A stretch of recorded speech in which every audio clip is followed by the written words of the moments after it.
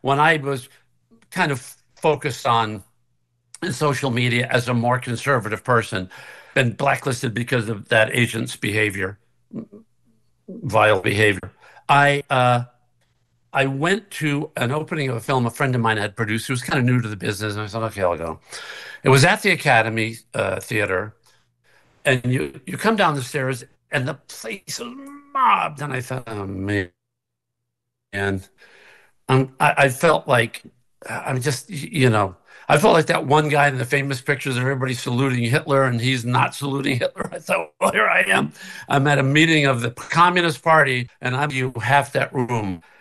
People come up to me and go, hey, I just want you to know I'm with you, but I just don't want to say anything. And I said, and don't say anything.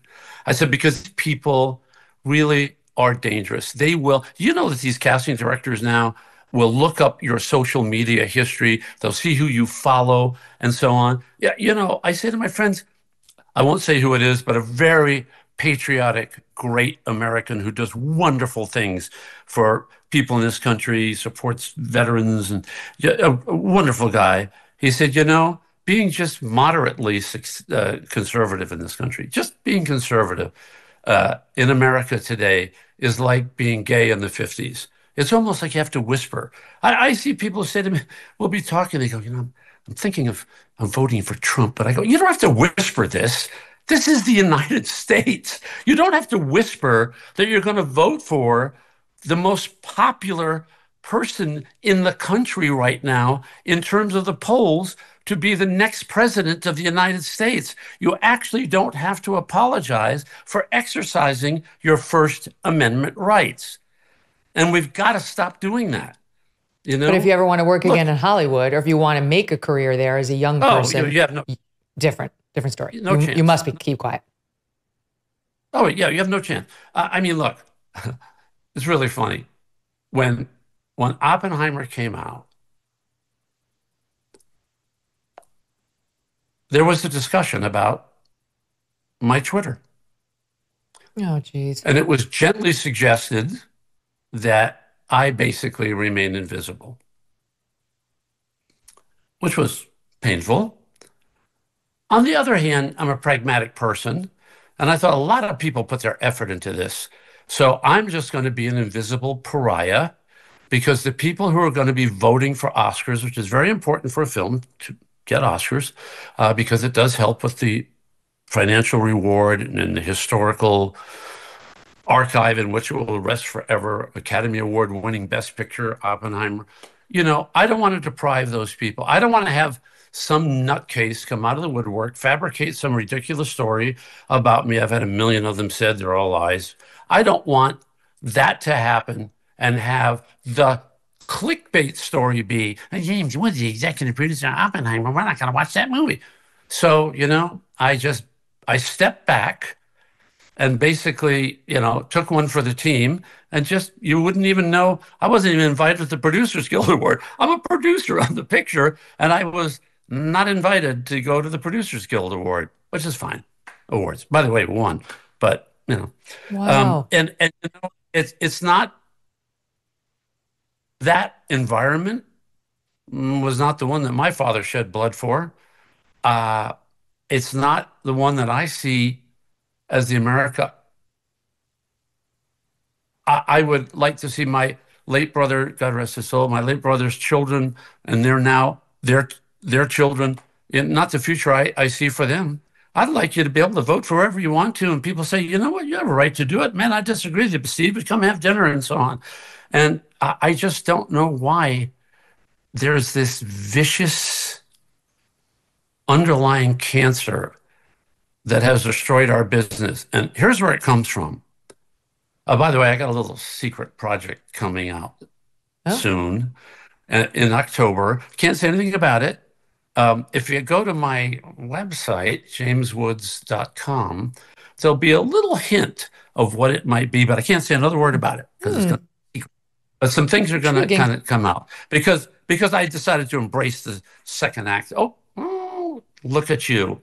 You are such a sneaky little But devil. I couldn't figure it out though. I have the picture, but I don't know what it's telling me. Yeah. Yeah, you're going to have to think about this now for the next couple of months. But we're going to be teasing stuff out. If you sign up, give your email on the website, you'll be given updates on it. It's a project that's just unbelievably near and dear to my heart. And the good thing is, I'm doing more stuff now.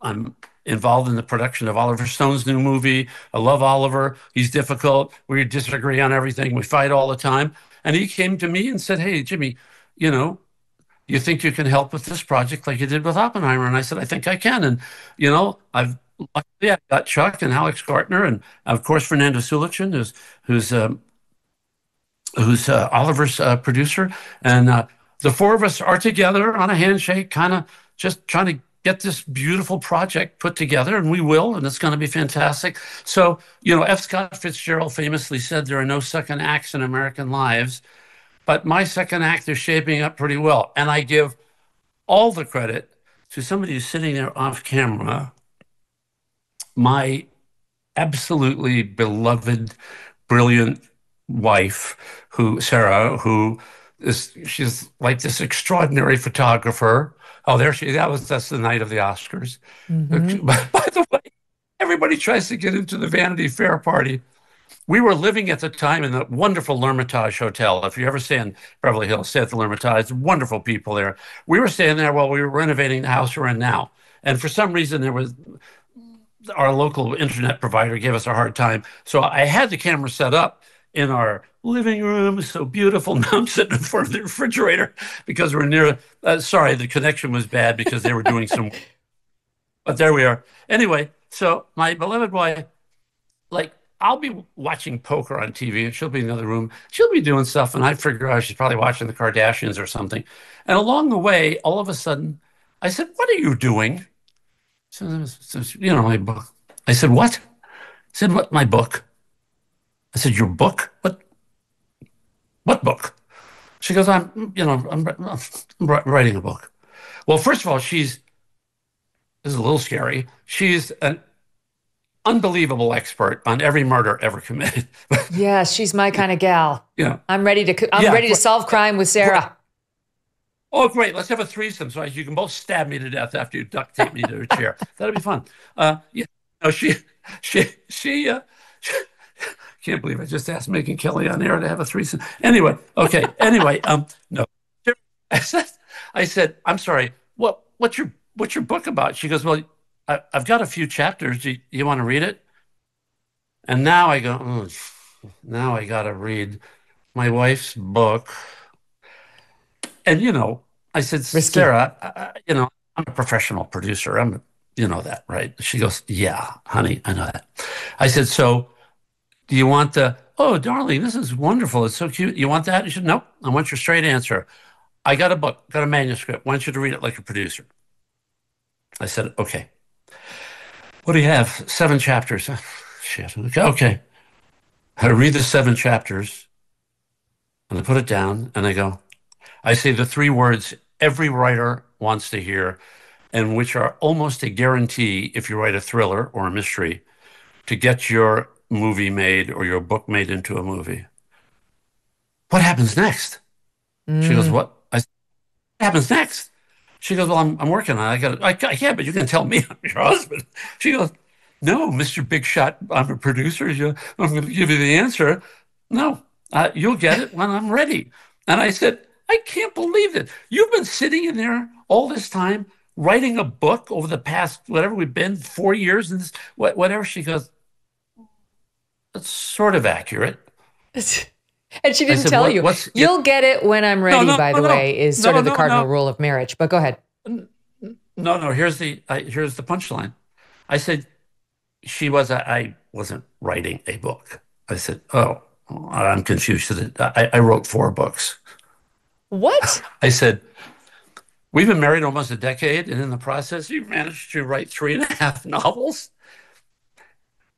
And I didn't know about it because, I'm Hercule Poirot. I know what's going on around here. I'm in a 2,200 square foot house on the beach. There's no way she can ever get away from it. "Hey, what are you doing over there?" And, she's writing like novels, and her photography, as you probably know if you follow her online. I mean, everybody on X loves Sarah's pictures. Do you owe back taxes? Pandemic relief is now over. Along with hiring thousands of new agents and field officers, the IRS has kicked off 2024 by sending over 5 million pay-up letters to those who have an unfiled tax return or have a balance owed. Don't waive your rights and speak with them on your own.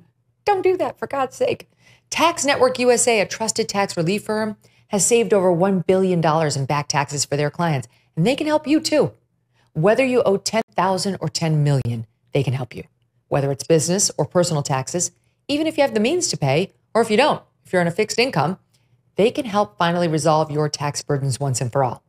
Call 1-800-245-6000 for a private free consultation, or just visit tnusa.com/Megyn.